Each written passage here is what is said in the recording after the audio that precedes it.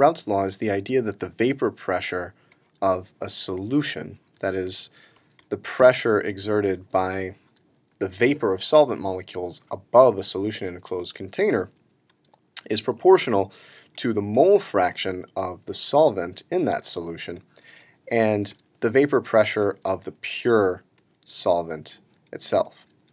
If we're able to measure the vapor pressure over a solution, and we know or are able to measure the vapor pressure of the pure solvent, then we can determine the mole fraction of solvent in a solution with some unknown properties, and that's the idea in this problem here.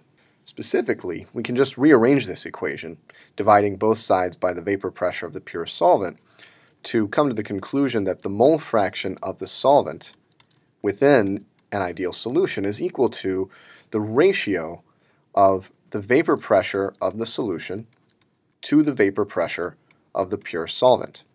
And because vapor pressure lowering occurs when we dissolve a solute in a solvent, the pressure of the solution, the vapor pressure of the solution, will always be lower than the vapor pressure of the pure solvent, so X solvent will always be less than 1, as it must be since it's a mole fraction.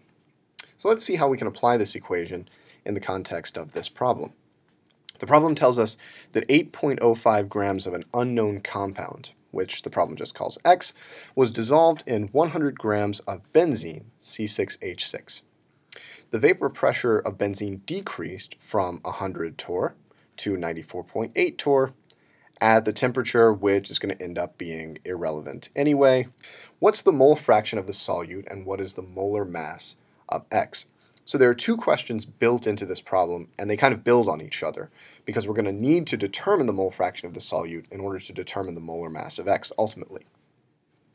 Now, if we look at the Raoult's law equation in red, we see that the given vapor pressures for the pure solvent and the solution, specifically 100 torr for the pure solvent and 94.8 torr for the solution, allow us to set up this ratio. Specifically, the vapor pressure of the solution, 94.8 torr, goes in the numerator, and the vapor pressure of the pure solvent, 100 torr, goes in the denominator. And this gives us a mole fraction of the solvent of 0.948. Now, from here, we want to get to the mole fraction of the solute.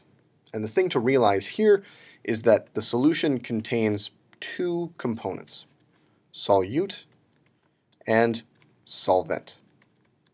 And that's it. That's all it contains. So that means that any moles that are not the solvent must be the solute.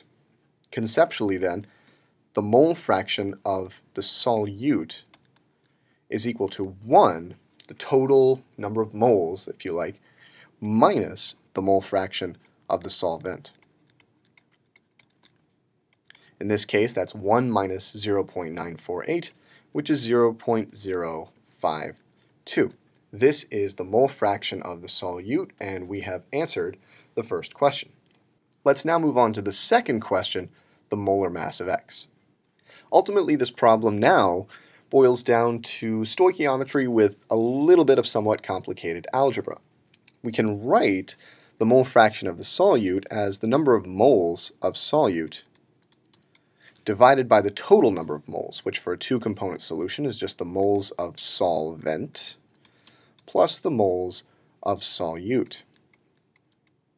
And we can see that since our goal is to determine the molar mass of X, and molar mass is a ratio of mass, specifically that mass, to the number of moles of solute, this is our key unknown. The moles of solute are really our key unknown in this problem. In fact, the moles of solvent we actually know. How do we know? Well, we know that 100 grams of benzene were used to make this solution, and we know the molar mass of benzene. It's C6H6, meaning that the molar mass is 78 grams per mole. This means we have 1.28 moles of the solvent in solution. From here I'm going to switch to red because it's all math.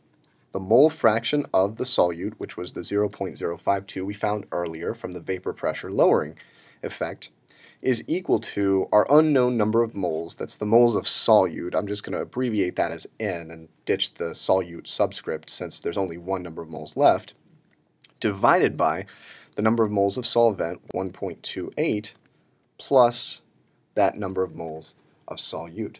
If you multiply both sides by 1.28 plus N and do the algebra to isolate N, you will find that N comes out to 0.0702 moles. And I would encourage you, just to make sure that this is actually correct, to plug this back in for the value of N here in the numerator and here in the denominator to make sure that the ratio does indeed come out to 0.052, the mole fraction of solute that we found before. From here, we're very nearly done. We have the number of moles of solute in the solution, and we have the mass of solute used up here. So the molar mass, or the molecular weight, then, is simply the ratio of these two, the mass of the solute divided by the moles of the solute, which we just found. Dividing the given 8.05 grams divided by the 0.0702 moles of solute gives us a molar mass of 115 grams per mole. Let's briefly review what we did to get to this point.